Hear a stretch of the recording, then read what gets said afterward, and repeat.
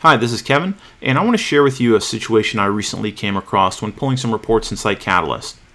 One day I opened up a report and I saw something that looked like this. The same item multiple times through the report with different capitalizations. Turns out there were multiple developers working on this. Some of them liked all lowercase, some of them liked uppercase, some of them liked propercase, and now in my report I've got a mess. Now, something like this is easy to fix. I can pop right in the S-code file and force this variable to lowercase all the time, or force it to uppercase, whichever I like, and that won't be a problem again. But who's to say that this situation isn't going to come up again next week or the week after that with new variables that I don't know anything about?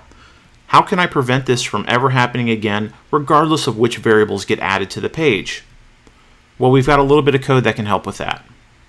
What we have here is a simple test page where there's nothing really going on here except the simple H1 being set, and we've got a little bit of code that just outputs the value of the debugger right to the screen so we can see what's going on.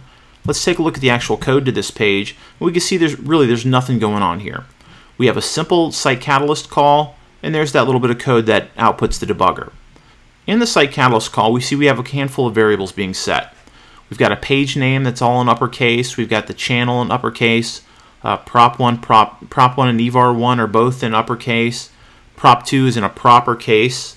Prop 3 is all mixed up. Prop 4, we've got dynamic variables. We've got a lot of stuff going on here. So looking at this page, we can see that all the variables are being passed in exactly as how they're set on the page.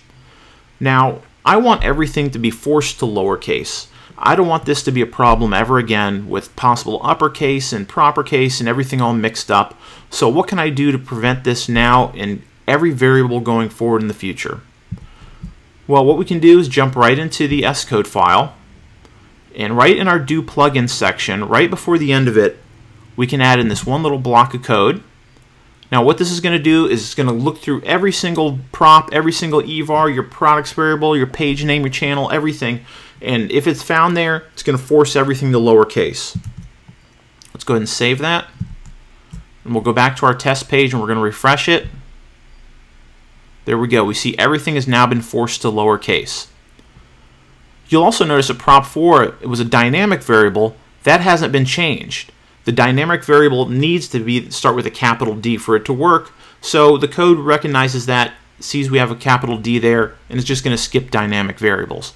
Everything else from the hierarchies to the channel, the page name, everything's been now forced to lowercase. I can add in variables all day long, and all of them are going to get picked up right away without having to add any additional code other than the simple little code block at the end of the Do Plugins section. So there we go, all variables fixed, everything forced to lowercase, now and in the future.